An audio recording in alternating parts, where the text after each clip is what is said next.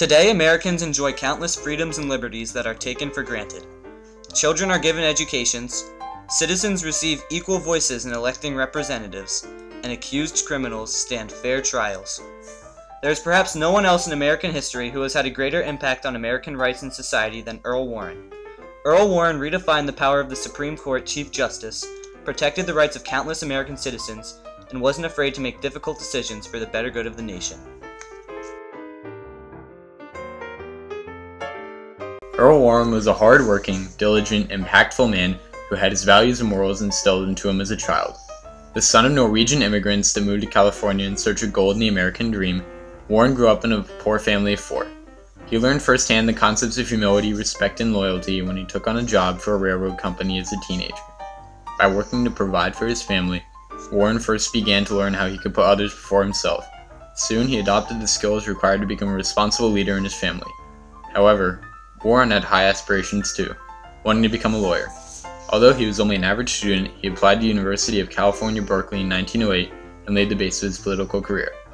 Through hard work and determination, Warren earned his degree 6 years later and joined a law firm in San Francisco.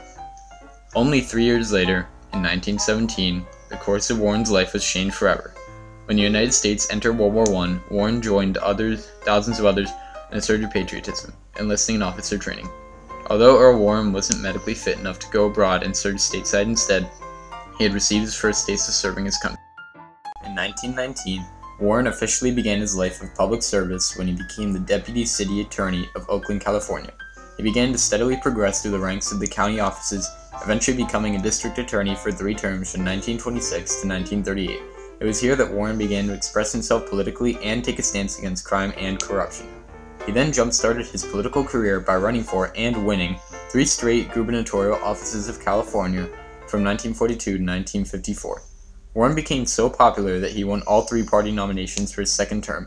The only election Warren ever lost was the 1948 Republican presidential race as the vice presidential candidate. Even after this defeat, Warren's popularity and dedication to fighting crime and reforming society as California's governor made him President Dwight D. Eisenhower's choice as the 14th Chief Justice of the Supreme Court in 1953. Earl Warren began his career as Chief Justice and almost immediately began to preside over one of the most influential court cases in American history. Just after he had been appointed, Warren was thrust into the spotlight of a struggle that America had grappled with since its very genesis. After Warren had handily combated problems in the rapidly growing state of California, he went on to end the decades-long practice of segregation in the impactful Brown v. Board of Education Supreme Court case in 1954. He soon faced new, more complex problems that would set the guidelines for generations to come. It was soon the 1960s, technology was improving, a young, charismatic John F. Kennedy had been elected president, and it seemed that the nation had decades of glory ahead of it. However, as America's power, military involvement, and status as a superpower grew globally, major problems loomed at home. The American population was increasing as droves of citizens moved to cities in search of jobs and industry, bringing with them a spike of crime. With racist tensions still strong, police departments began to employ an increasing variety of controversial methods to subdue protesters and speed along the trial process of suspects. In the South, high-powered water was used on boycotters and non-lethal electric shocks. However, everyday suspects were also affected by questionable methods local courts employed in trials. One of the most important issues faced by the Warren Court was the rights of the accused, and Earl Warren had to step up as a leader of the justice system because of it. The struggle wasn't easy for him, as ruling for the criminals would result in the average man finding him a radical liberal, and ruling for law enforcement would question how constitutional his rulings were. Also, Warren realized these decisions would result in becoming the precedents for future cases of this kind, because the Supreme Court had never seen these types of cases before. Therefore, Warren, through 2 major cases, will be responsible for drawing the line between freedom and justice for the accused. In 1961, Clarence Earl Gideon was charged with breaking and entering of a pool hall in Panama City, Florida. When he was brought to trial, Gideon asked for a lawyer to be appointed to him because he could not afford one.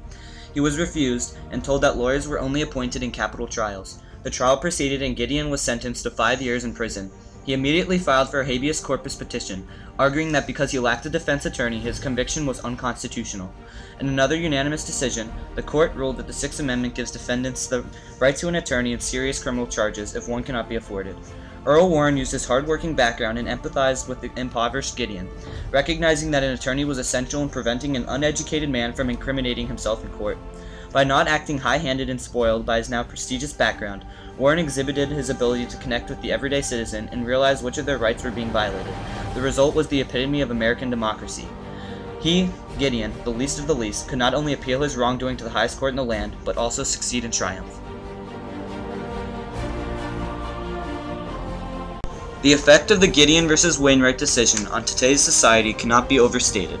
By recognizing that lawyers and criminal courts are necessities and not luxuries, Earl Warren had an immeasurable impact on the operation and aspirations of the American criminal justice system.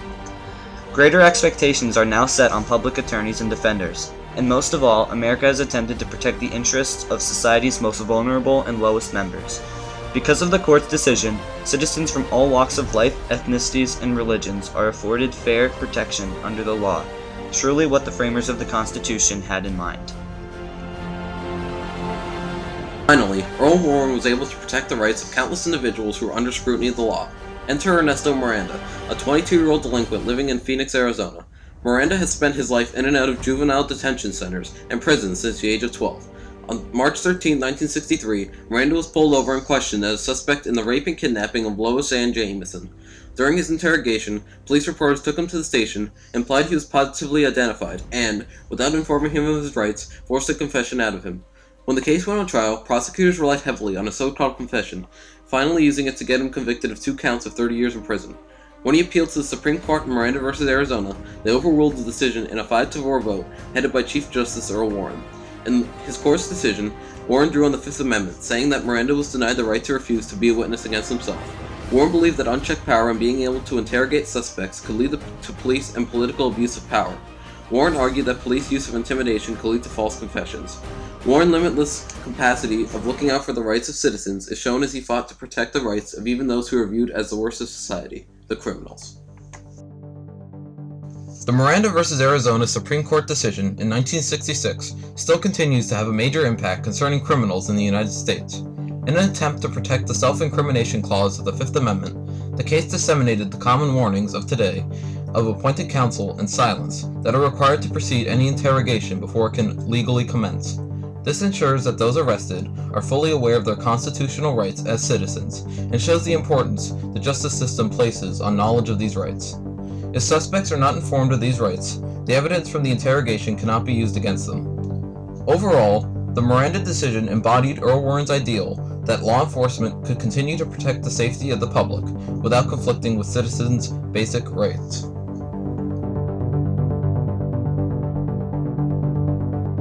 Earl Warren characterized the definition of leadership as the 14th Chief Justice of the Supreme Court.